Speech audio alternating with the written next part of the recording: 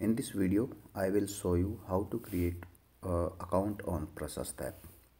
So as soon as we open Prashast App, it will show you the screen where there are 4 buttons: login, register as a new user, Prashast FAQs and Prashast ebook.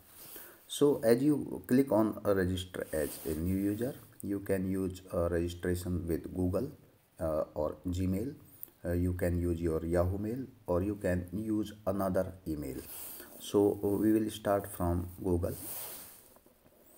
It will show a pop-up with your email ID, so you have to click on your email and your account will be created ASAP,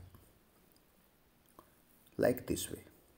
It's very simple. You can see in your profile it will be shown like this way. I have already created my account, so this is shown like this, but you can edit your profile and change your name, gender, designation, phone number, and after that you have to fill the UDICE code of your school. Click on check UDICE and the school data will be shown here. Check on this button. I hereby declare that the above information is true and continue, and your account will be there.